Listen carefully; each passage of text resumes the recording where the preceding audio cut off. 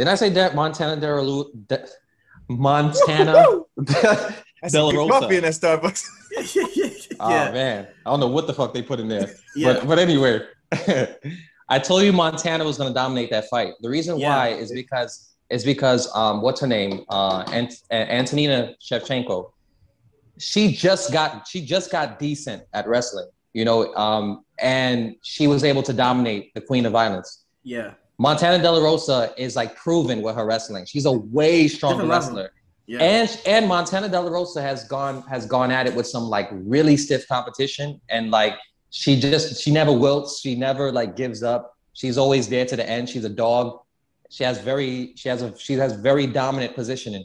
So like I felt like Queen of Violence was gonna have the striking advantage, as most people usually do against Montana.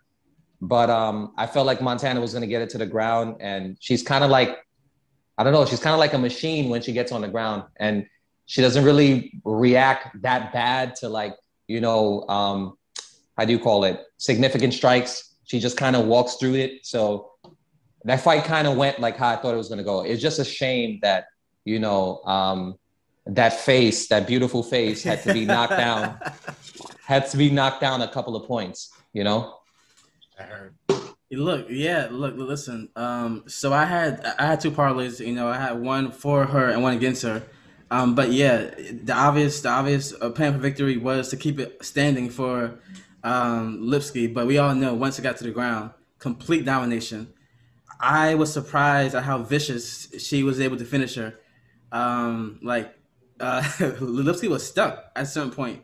She was stuck in this like completely helpless the entire time.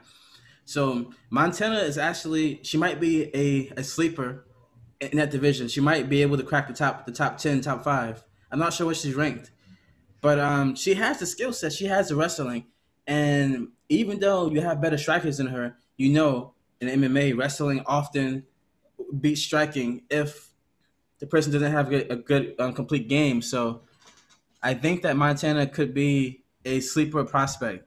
What division is that again? Is that flyweight? I think it's flyweight. If it's flyweight, she's not ranked. Okay, so maybe she changed weight divisions possibly.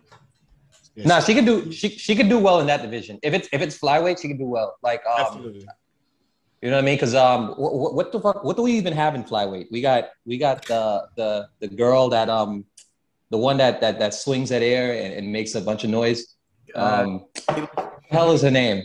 Caitlin Chukagian? Chukagian. Yeah, you got Andrade, Lauren Murphy, Jennifer Maya, Cynthia Calvillo, JoJo Calderwood, Jessica I. That's what I'm saying. She could match up well with most of those. Yeah. She could. I fear that she can also be a gatekeeper. I agree. I don't know. She does. I mean, from what we saw there, I'm not gonna take too much from it because our queen already showed her weakness on the ground, and it's like, yeah. When you come in with that kind of prowess, it's expected. Like all that was expected, Anybody who was a fan of Queen of Violence was really just hoping she could catch it. Really, she was like a puncher's chance kind of deal there. But she says she's working on her ground game feverishly, so let's hope. I just wish I could have refereed that fight. I wanted to get a closer look. I wanted to a closer look. Man, a better angle. I guess the closer one.